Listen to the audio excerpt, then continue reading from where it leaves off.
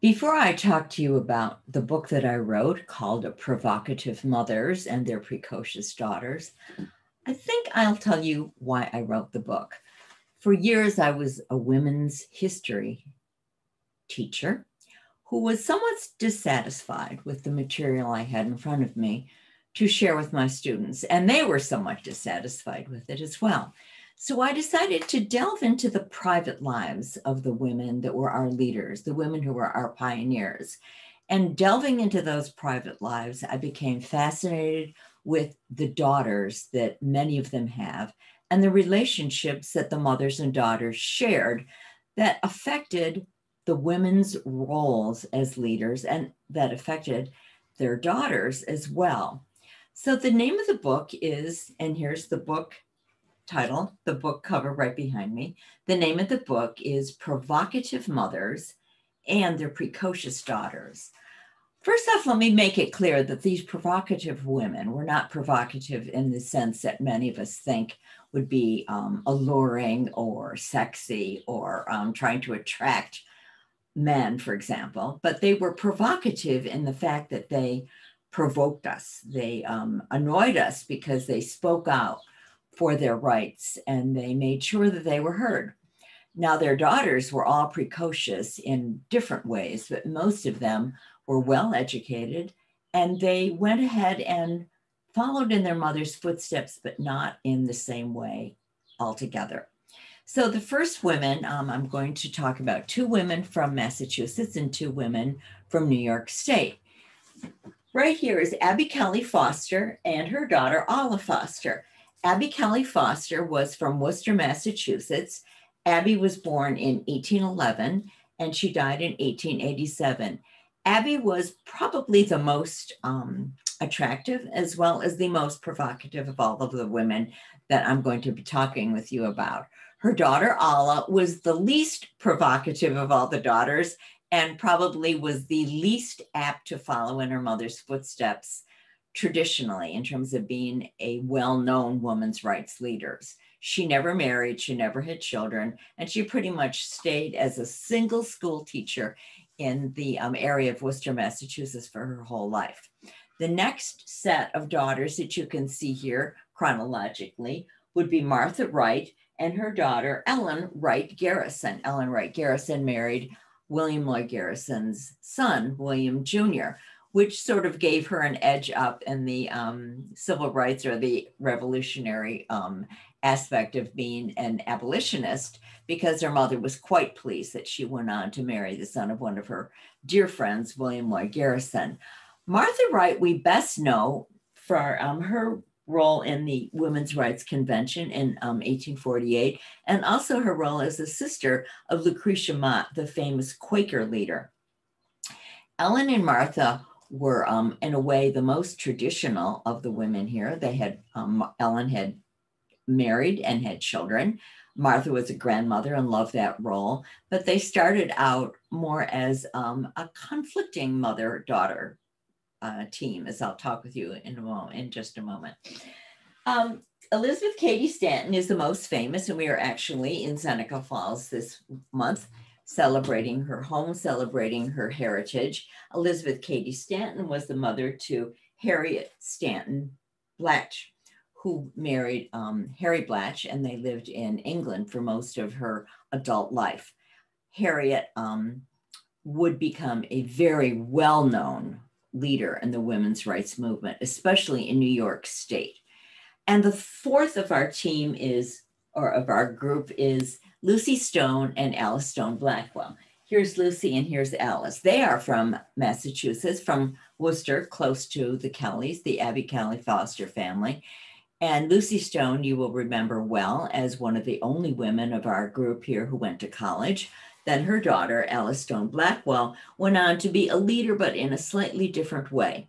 So now I will move into a screen sharing so I can give you a few more photos and a few more details about each of the women that we're emphasizing today. I often talk about my 8 women to groups that are not quite as familiar to women's historians as many of us. So in order to make my 8 women more recognizable and memorable to my audiences, I give them titles. So here we have Martha Coffin Wright, 1886 to 75, and her daughter Ellen Wright Garrison, who was born in 1840, the first of the daughters who were born, and died in 1931. You can see that she lived quite a long life. So the relationship with Martha and Ellen was really riven with conflict. Another theme I like to stress with my audiences and my readers is the universality of mother and daughterhood. The universality would include conflict because, as those of us who are either mothers or grandmothers or who act as mothers or mentors to women or boys, we recognize the fact that this is sometimes a conflicting relationship. And for Martha and Ellen, they were the most at odds with each other of all of my teams. I also love to label my leading ladies, my women's rights leaders, and I call Martha managing or micromanager Martha. You'll see as we go into a little bit more about their lives what I mean by micromanaging Martha. Here's Martha Coffin Wright. Many of you have seen this picture because it's at Seneca Falls. It's in the Women's Rights Hall of Fame, as many of my women are in the Women's Rights Hall of Fame. Here's Martha, probably at the age of about 45 or 50. Many of our women were never photographed, and when they were, they just sat stiffly, and they don't necessarily look like themselves. But this is a great depiction of Martha, I think. And she was a woman who followed Quaker ways, but as you can see here, with some bows on her shirt and ribbon in her hair, she's not exactly the stern Quaker look as many of us have seen. One of the things I'd like to point out about Martha is that although we know her from the Seneca Falls Convention in 1848, Martha and many other women like her were involved in the anti-slavery movement long before the Women's Rights Convention. So the Women's Rights Convention, we're lately pointing out, was not the absolute first time that many of these women walked onto the stage of women's rights. Martha joined William Lloyd Garrison's American Anti-Slavery Society in 1833, a full 15 years before she showed up at Seneca Falls. When Martha showed up at Seneca Falls, it was 1848, and she happened to be 6 months pregnant. So in the statues that many of us see, and some of you are visiting Seneca Falls this month, you will see Martha as the tallest bronze woman standing 6 months pregnant, which the artist did on purpose. She could have showed her in any other way, but that was Martha at the convention. Here's Martha and Ellen. Ellen in this picture could be 10, 11, 12 perhaps. Ellen looks just like a pleasant little girl. Martha perhaps looks a little bit sterner, but Ellen and Martha gave us a great gift.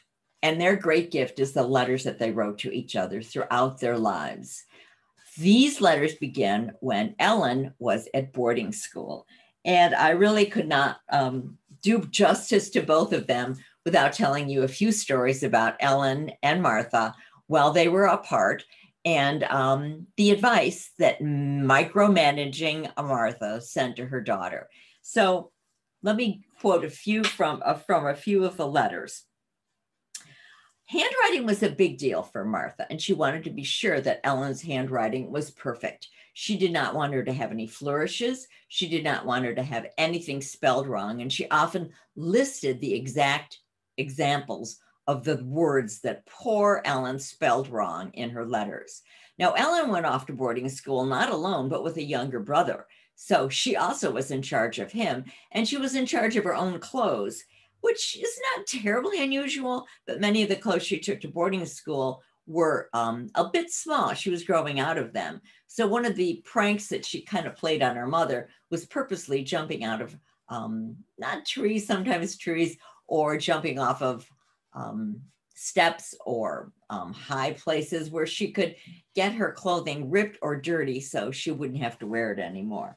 One of my favorite quotes from Ellen is that she writes to her mother, "You are so lectury always, which meant that every single letter was filled with lectures from her mother of what she should be doing. Her mother responds, "So you think I'm lectury? Well, I won't be lectury anymore." But then she proceeded to continue to be quite lectury throughout the 3 years that Ellen was away at boarding school. One of the myths that I took into the research with me was that Martha and all the other mothers would encourage their daughters to attend women's rights conventions because that, after all, was what they were doing. And this is what they would have used to inspire their daughters to do the same kind of work they did. Martha and Ellen give us a great example of how this did not happen. Martha was far more concerned with Ellen's discreet behavior, especially with the opposite sex, than she was with Ellen appearing at conventions and meeting Martha's friends. Now, granted, she definitely was interested in Ellen meeting Lucy Stone, Antoinette Brown Blackwell, and of course, Susan B. Anthony. And Susan B. Anthony and Ellen Wright developed a nice relationship between an older woman and a younger girl. And they wrote letters, which are also very telling to us. But Martha was very worried about why Ellen was coming to a convention. And she was really exactly correct when she realized that Ellen wanted to come to her first convention in 1855 when she was only 15, because she had become interested in a minister and had been reading his letters and his sermons and decided that she would like to meet him. So the real reason she went to her first convention was to meet this minister.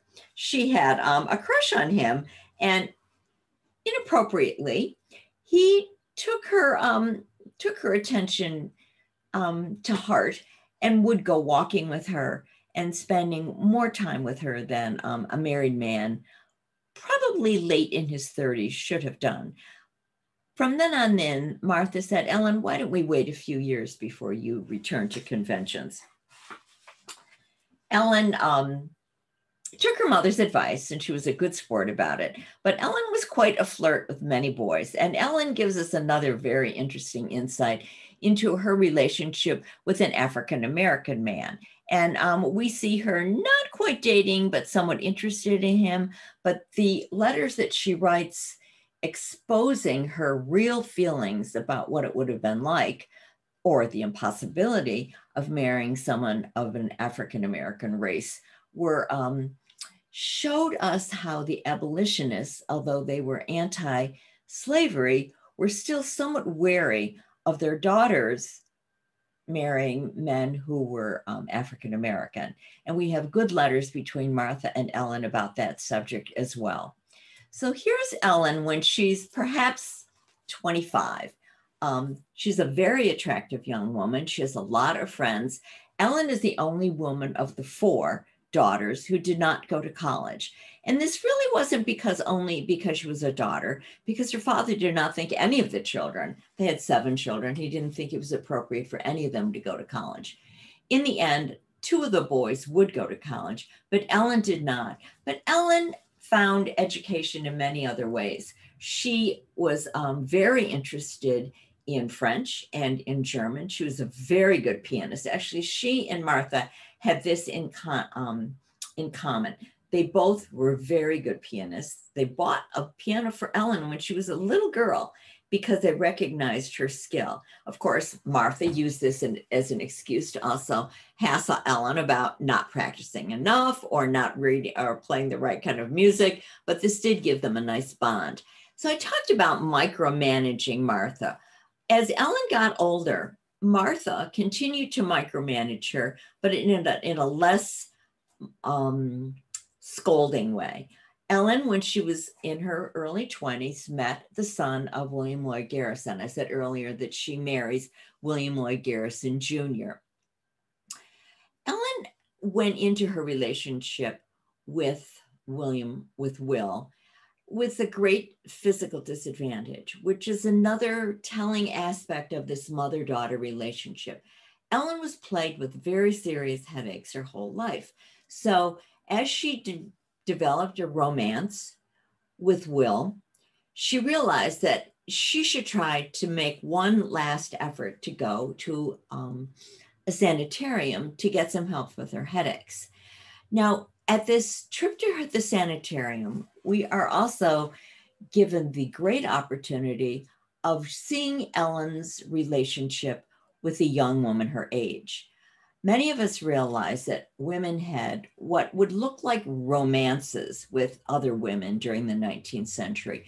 Ellen Wright had what we would call a romance. She loved her friend Lucy McKim, who coincidentally ends up marrying Will's older brother. So the women become sisters-in-law, but she speaks of, I can't wait to sleep with you again. I can't wait to hold you in my arms. And we've learned so much about the 19th century women and how their emotions were physical and it was very appropriate. But while Ellen was trying to deal with her headaches, she turned to Lucy McKim.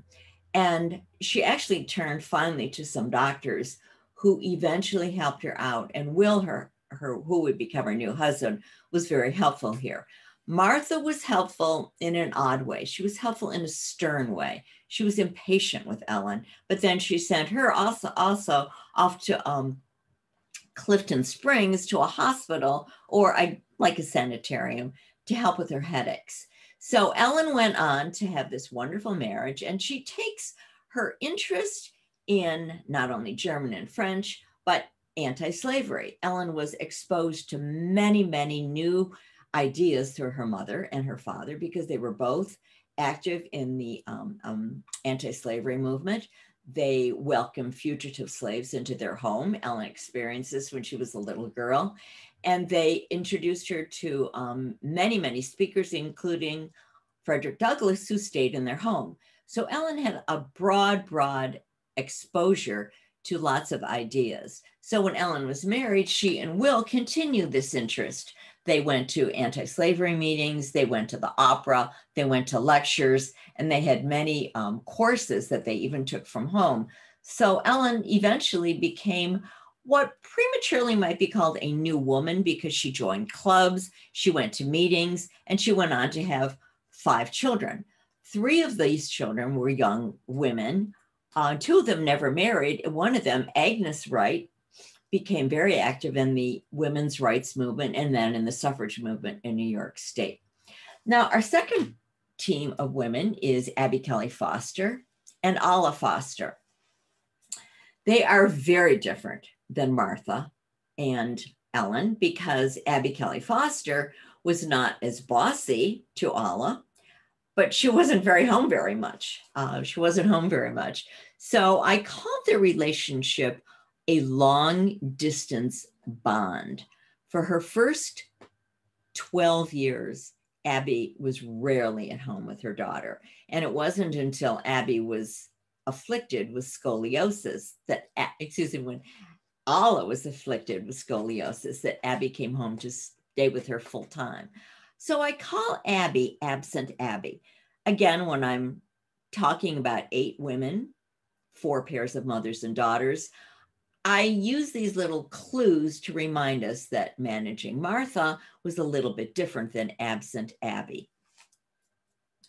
So Abby Kelley Foster, again, photographs in the 19th century are bleak and the women don't look quite as lovely as they were. Abby Kelley Foster was one of the women that was one of the most attractive anti-slavery leaders in the 19th century. It was actually kind of a disadvantage to her because she was so lovely that she could not act at all flirtatious when she was giving her speeches.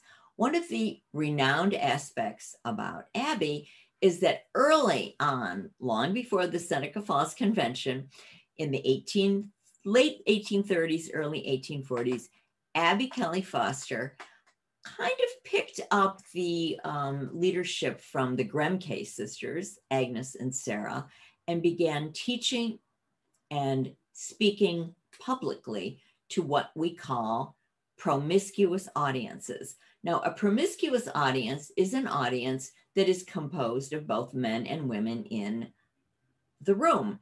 So in those days, in the 1830s and early 40s, it was considered outlandish if you as a woman walked into a room and spoke to both men and women.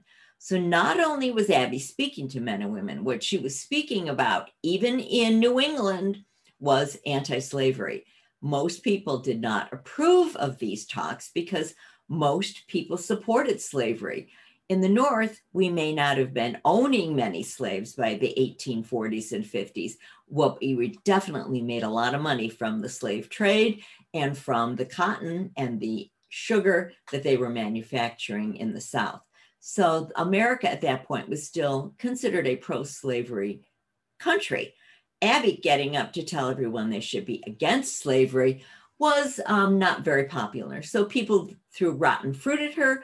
They threw rotten eggs at her. They threw little pieces of bricks at her. Sometimes they would turn out the lights in the middle of her talks. They would put pepper on top of the heater so it would start smoking and making a bad smell. So Abby was, actually, she enjoyed all of this attention, and it gave her, she loved doing it, but she was very provocative. So now her daughter, who is Alla Foster, here she looks very severe, but really she was only between 12 and 15 in this picture. And she's got a tie on and she looks quite serious. Her hair, which was long, was all tied up in a bun. Alla Foster, as I mentioned before, is a woman who never married, but Alla Foster is the first woman that we have among our daughters who did go off to college. And the reason that I like to talk about Alla in her relationship to her mother is their letters are when Alla is in college. Let me back up for just a moment and talk to you about why Abby becomes a closer mother to Alla as Alla enters her teens. Alla was born with scoliosis. Now, some of us, when we were in grade school, maybe even younger than that, were checked by our doctors if we looked like we had sort of the curvature of our spine. Many of us of my age, in our 70s, remember standing up and having the school nurse look at our backs and decide if we had a curved spine or not. Alla had a very severely curved spine. So Alla had to wear a brace for 10 years. This was a metal, almost like a corset that she wore all through her lower back and core section. And it had to be tightened every year, but it also had to be adjusted to grow as she grew. She started wearing it when she was only 10 years old, and she wore it until she was 20. So this was a long time of her formative, physically and emotionally, years. Abby showed herself to be an extremely devoted mother when she left the lecture circuit of her anti-slavery work and came home to stay with Alla. Let me tell you a little bit more about Abby and her husband, Stephen Foster, who was also an abolitionist, who was also very active on the lecture circuit. So they were the best example of co-parenting of the 4 groups of mothers and daughters that I have in my book. Stephen Foster stayed home for more months at a time than his wife did. Well, their daughter was being raised, and he also helped out when their daughter had the brace. Stephen was a very active farmer, which was, when you think that he was on the road lecturing, and he was also writing and going to many, many meetings. He was even an employee of the American Abolitionist Society. Stephen was a farmer who spent many months at home trying to put together a rocky farm in New England, just out of Worcester, Massachusetts. So what they did is they took on Stephen's sister, Caroline, to help take care of Alla. Alla, very interesting, never indicates either in her memoirs, which we were so fortunate to have, or in her letters that she was upset with her mother for not being with her for months and years at a time, or upset with her father. She understood thoroughly what they were supposed to be doing, what they were passionately involved with, which was anti-slavery, and then a little bit later, women's rights. Alla herself was not exactly self-educated. But while she was home, lots of times she was unable to go to school. She self-taught many advanced classes. Her father helped her learn advanced math and history and political science. And so she was preparing herself to go to college. In the 1840s, there was no high school for girls. There was only a high school for boys in Massachusetts. So Alla found a college that would take girls. This is a college that we all know well, and this college is called Vassar. Alla probably looked a little bit more like this when she went to Vassar. And I used my chapter on Alla to talk so much about Vassar College. I think, again, one of the many myths that I held for a school like Vassar is that it would be very progressive, that it would push its young students to learn about politics and economics and possibly even how to become active in the outside world. But this was almost the exact opposite. Matthew Vassar, who made all of his money on beer, actually, he was a brewer, he took on the chore of forming a school that would inspire and educate, but also protect young girls. The initial college opened in 1868, and Alla was one of its first students. Alla went more prepared than almost any of the other girls. More than 200 young girls from the Northeast, including New York State, Massachusetts, and the other New England states, came to Vassar again because there was no boys, there was no girls' high school. And this was one of the best options for them if they wanted to learn something beyond how to be a proper young lady. Vassar's students were housed in one big building where they had their classes, where they had their religious services, which they had quite often, where they had their meals, and where they lived in or in their small dorm rooms. Of the first class at Vassar, Alla was one of 23 girls. So it was very, very small, very exclusive. But Vassar chose from the very beginning that it would highlight the physical sciences. So it built a wonderful planetarium, and it has a wonderful telescope, which today is in the Smithsonian. But Alla did not look in that direction. She took on what we would call today the liberal arts, but she was exposed to many, many high levels of science. One of the problems with Vassar, which I will talk with you a little bit more again when I talk about Harriet Stanton, is that the girls were not able to take politics. They were not allowed to take economics, and they were less apt to take political science and modern history than if they were in a coeducational men's and women's college. Alla Foster, when she was at college, just flirted with being a troublemaker. Her mother was hoping, when she saw that she was beginning to oppose some of the rules at school, that Alla would jump on the bandwagon and make a little bit more noise, just like her mother would have done. But Alla said, "Mother, I am so proud of what you and Father have done in your life. You are such wonderful, wonderful leaders and reformers. But I will never be like that. And I think we all have to be glad that I'm not any worse." So she didn't really have high hopes for herself to be an activist. But one of the best lessons that we have from Alla is that she showed us how to be a new woman.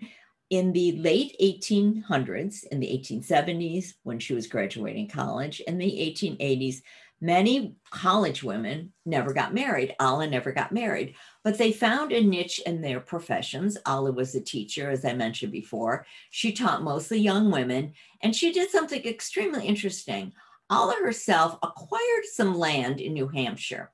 She and Abby, and let me stop here to tell you that when Abby was getting old and her husband had died, Alla was the person who kind of reversed role models and became, instead of the daughter, became the mother of Abby, told her how she should behave in her boarding room, in her boarding house, and told her what to do when her eyesight got bad, told her how to knit, talked with her about how she should eat better food and how she should go out for fresh air walks and that kind of thing. But she never lived with her. And that's an interesting concept when you think of absent Abby. Well, Alla was almost absent herself because she worked in Boston her whole life. She did not live in Worcester, which was about 40 miles from Boston. So she kept her distance and she kept her own apartment always. She was the only woman among all the four daughters who always rented, but had her own apartment and furnished it and kept her own house without any servants. But she also acquired property in New Hampshire.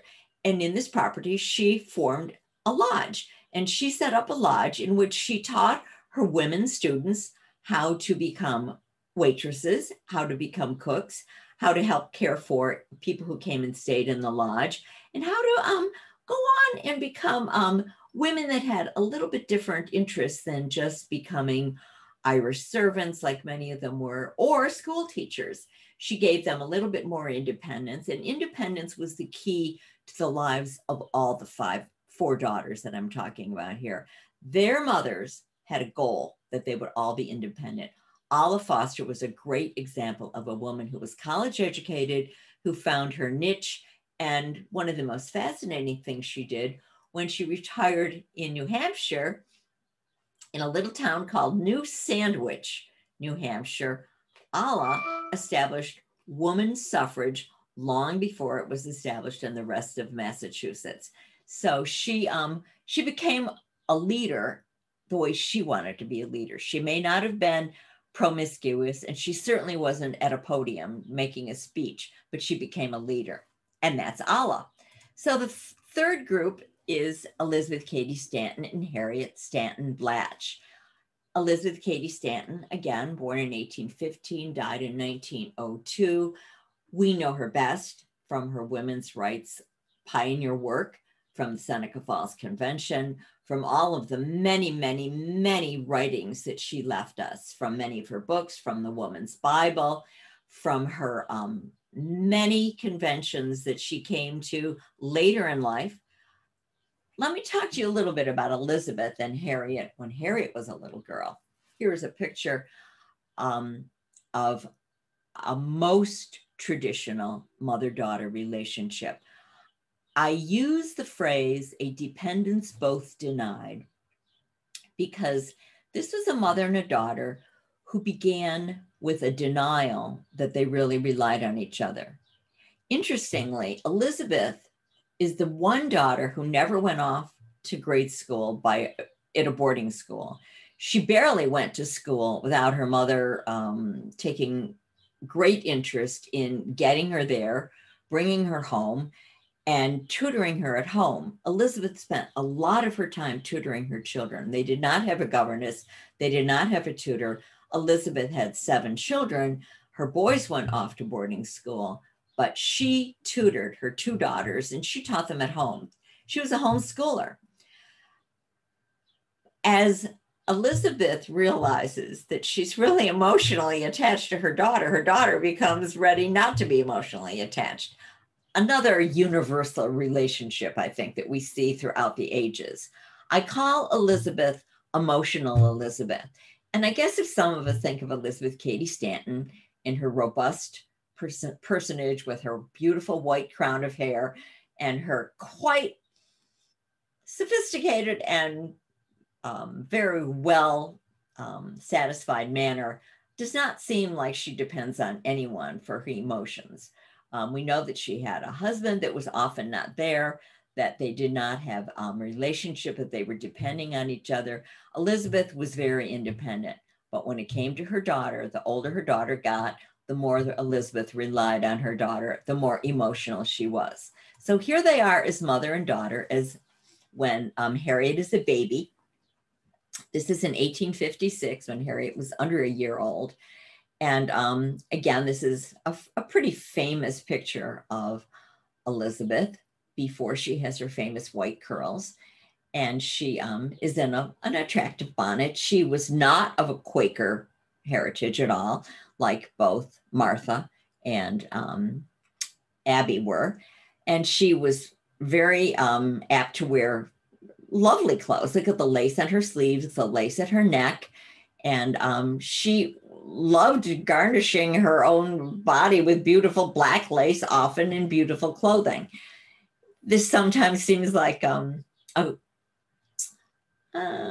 unreliable way of dressing for the women we think of, but they really wanted to look good, and they also wanted to look like the other women that they were with. The women wore corsets. Certainly, Elizabeth Cady Stanton wore a corset, as did Susan B. Anthony, and they were austere, and their dresses were right down to the floor, except on the few years they were wearing bloomers, but that did not work out so well. So Elizabeth Cady Stanton wanted very much for her daughter to be self-possessed. When she was very little, Elizabeth started leaving her daughter with her mother, and she would go off and do lecture tours. And when poor Harriet was only 4 years old, she missed her mother terribly. So again, there's this back and forth, emotional, not emotional, denial of the way they relied on each other. And this is one of the most interesting aspects of their relationship, especially the older both women get. This is Harriet, as I'm going to say maybe 24 years old, when she had just graduated from Vassar. Harriet herself never, as I said, never went to boarding school, but she did end up at Vassar College. Not her first choice. And you know why? Because of what I told you about Vassar. Harriet knew that about Vassar. She knew that it was an exclusive place for girls that were not really let out of the house very often. They were well protected, and they did not have the challenging classes that Harriet wanted. Harriet wanted to go to Cornell, which was a co-educational college where her brothers went, but that was not the case. That would not happen because her aunts were going to pay for Vassar and Vassar only, and her mother wanted her to go to Vassar. Harriet took great advantage of Vassar's science classes. She became very friendly with a professor who led her to love astronomy and became very, very proficient in science and in physics and in astronomy. And some people argue that Harriet might have become a scientist if her parents had allowed it. It's unsure. It's not clear.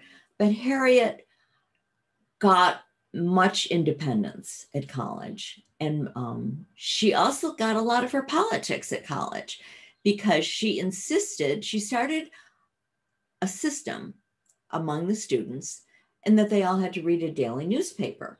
Now, this is astounding in those days because the girls remember, the young women remember, that this was something installed by Harriet later at one of the regatherings of alumni. She never remembered that she did this, but she was very influential, although she hated Vassar the whole time that she was there. Harriet goes on to marry an Englishman. And before she gets there, let me tell you how her mother did the guilt trip with her. So imagine when you're a college senior, if your mother had written a letter that said this, and this is what Elizabeth Cady Stanton wrote to Harriet Stanton. I will cling like a burr to you forever. I am so in love and relying on you to be part of my life. Well, Harriet's response to that was to get out of town. She, right after graduation, she did something with her mother for a year, but after graduation, she literally went to Germany to become a mother's helper. And there she met Harry Blatch. Harry Blatch was a very wealthy businessman. He had a lovely home in England, and Harriet married him, and they lived there, and they had 2 children.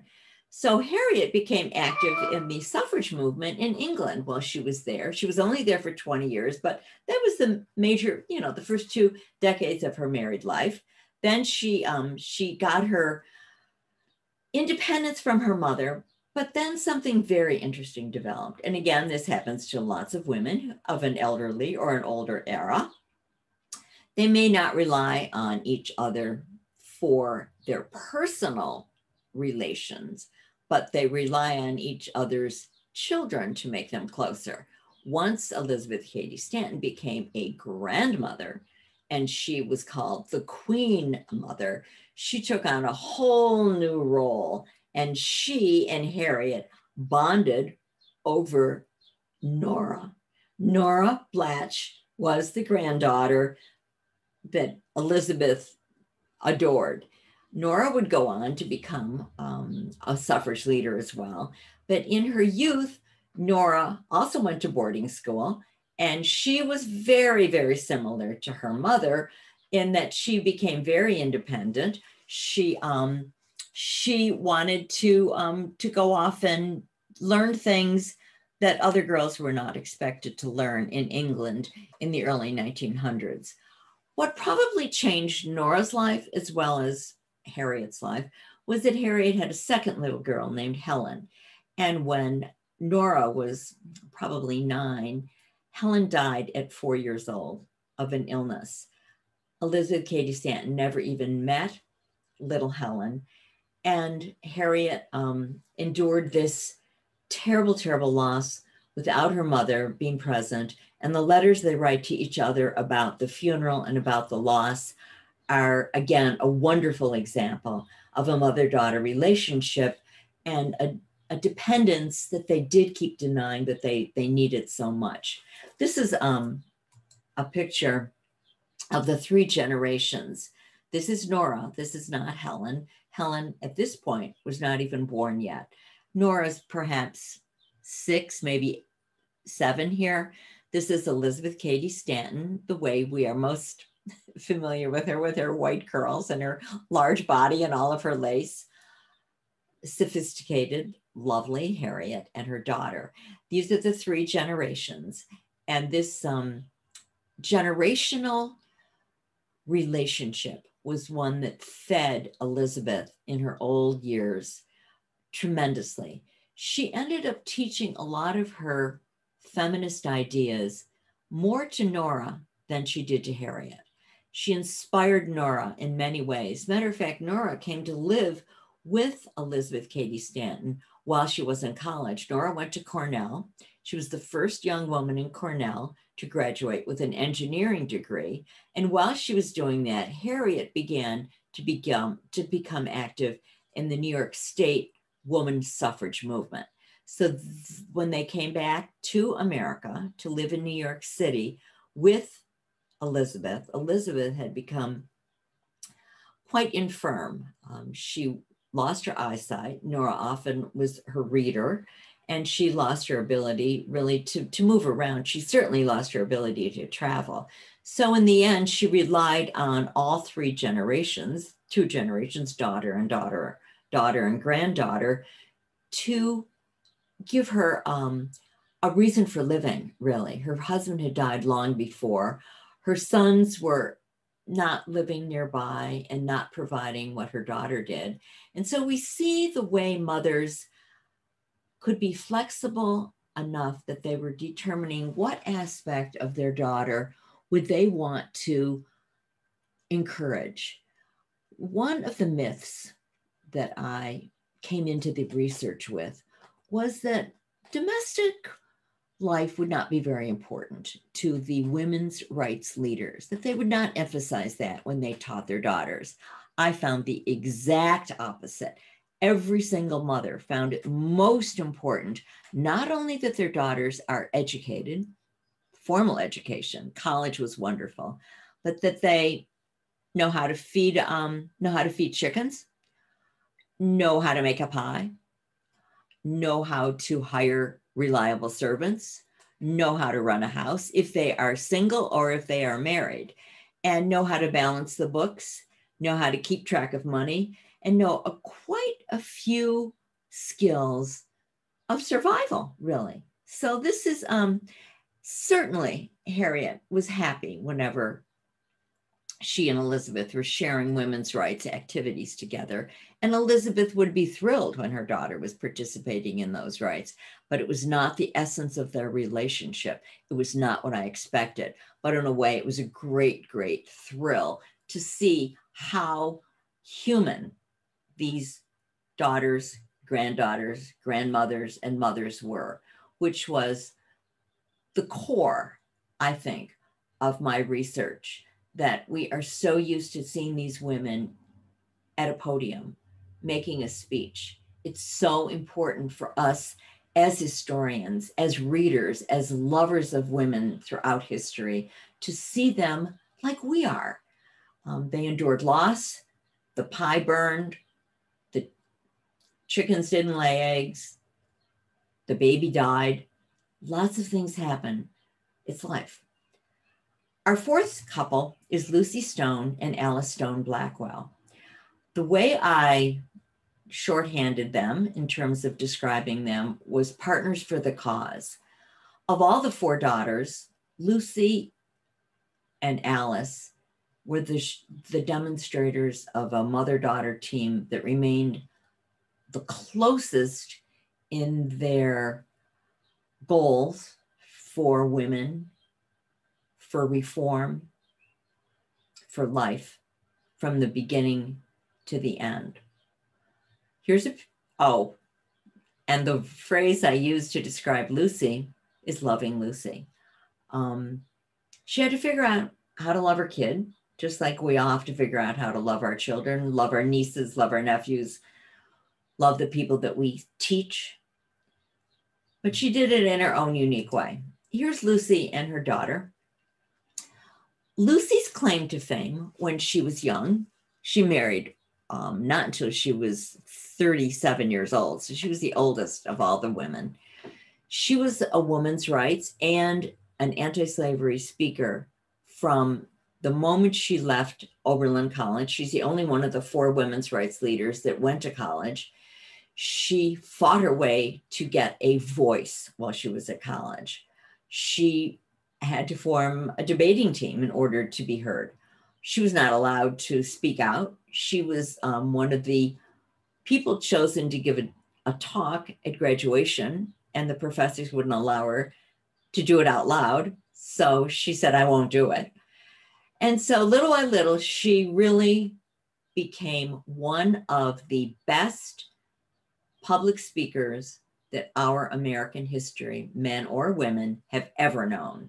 She would mesmerize an audience for hours, the way our children watch TV and we watch public lectures on TV or on TED Talks.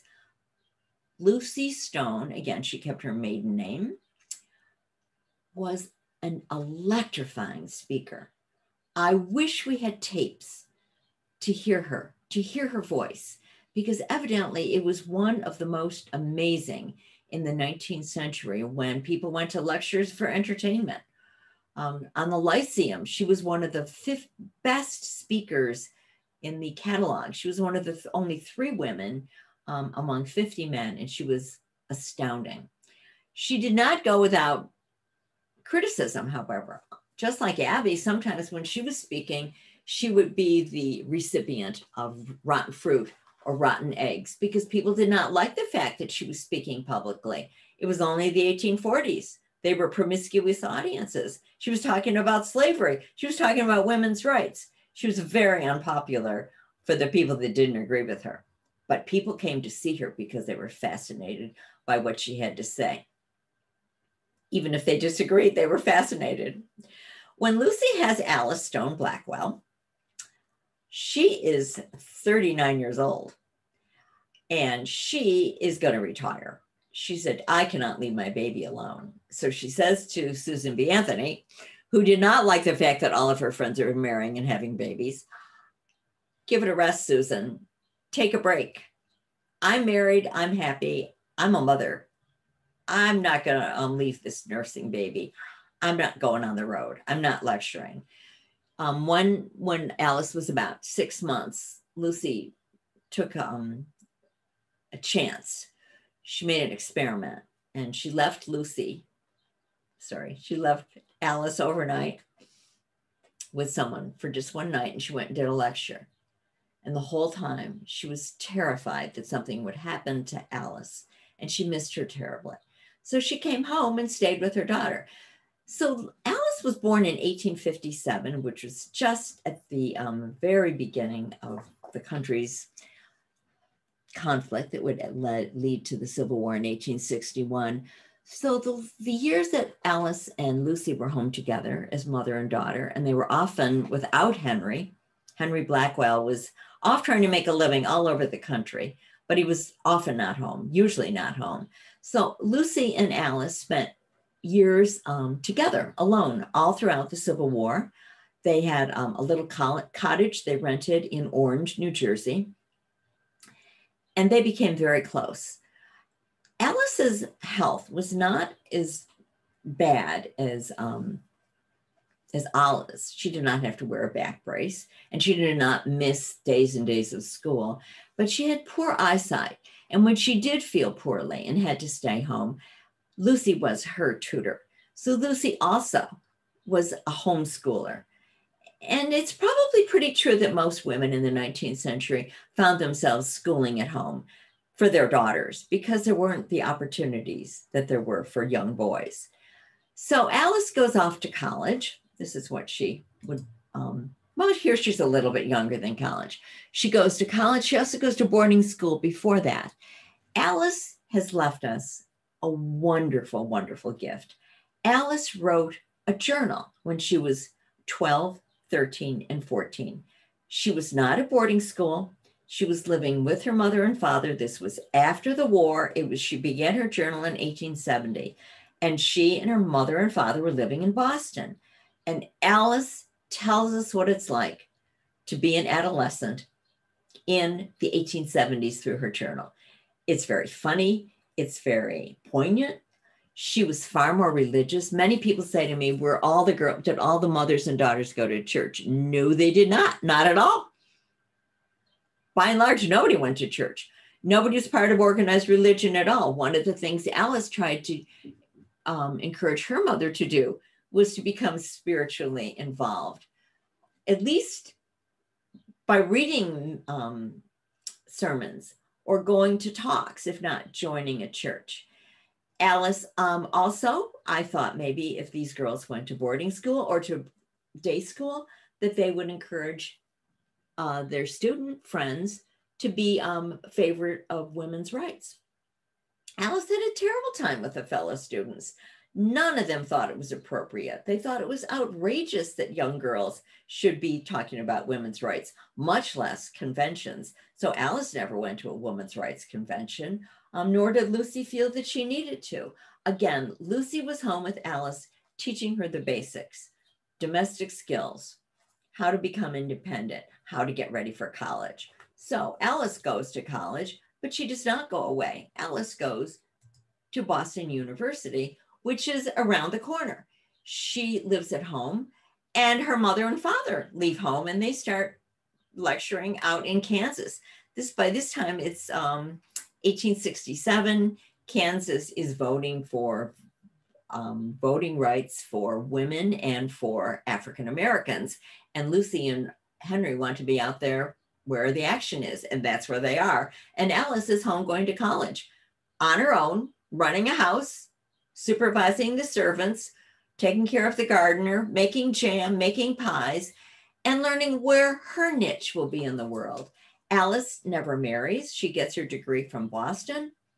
She becomes one of the earliest women journalists in America. She definitely becomes a new woman. She is single. She is using her skills. She is inspiring other women, and she is editing a journal called The Woman's Journal. Lucy and Henry started the journal and handed it over to Alice and said, Alice, what we expect you to do is be the new editor of the journal. Fortunately, this worked well for Alice. Alice had not seen she was not interested in teaching. She was not interested in another career, but Alice goes on and does many, many more things. once she leaves the journal. She becomes the most internationally well-known of all the daughters. She works for the Armenian Wrights during the Turkish-Armenian Wars, and she becomes a translator of Armenian poetry. She is well-known in human rights in the international arena. And when she dies, they laud her for those kinds of things and just barely mention that Lucy Stone is her mother. So we have 4 mother-daughter situations here, all of which are somewhat different. So let me close. I'm going to stop my screen share and go back to a final statement about my women who, as I hinted to you, I came in to the book assuming one thing. And I think this is the greatest research, when you come in and you make one assumption and then you discover something else. So bear with me, please, while I read a conclusion. Martha, Abby, Elizabeth, and Lucy saw the struggle for women's rights and women's suffrage central to their lives, but they didn't expect their daughters to have the same goals. The Reform mothers left legacies. They left writings, statues, portraits, and achievements named for them, but they left so much more. They left the legacy of their precocious daughters. Their work made it possible for their daughters to fulfill dreams that they barely imagined. Reform mothers had simple wishes for their daughters, not unlike the desires of all mothers in all eras, not unlike yours and mine. They hoped their daughters might take satisfaction from reform and activism as they had, but they were far more concerned that their daughters learned skills that made them independent. They taught their daughters how to milk a cow, gather eggs, plant a vegetable garden, make bread, hire honest kitchen help, and balance the family books. They pushed them to pursue education, friendships, and love. They might become wives and mothers themselves, but only if they wished. If Reform daughters dipped into their mother's work in women's rights, this would be something extra. It was appreciated, but not expected. When Ellen Wright, Alla Foster, Harriet Stanton, and Alice Blackwell looked at their mothers' lives, they did not see Reform mothers. Like all children, like us, they each viewed their mother as a source of love, creativity, and inspiration, then determined how to shape and fit a life that suited them. Their mothers made it clear that they never sought to remake themselves in their daughters. Martha Wright, Abby Kelley Foster, Elizabeth Cady Stanton, and Lucy Stone were not Reform mothers to their daughters. They were simply mothers. Thank you.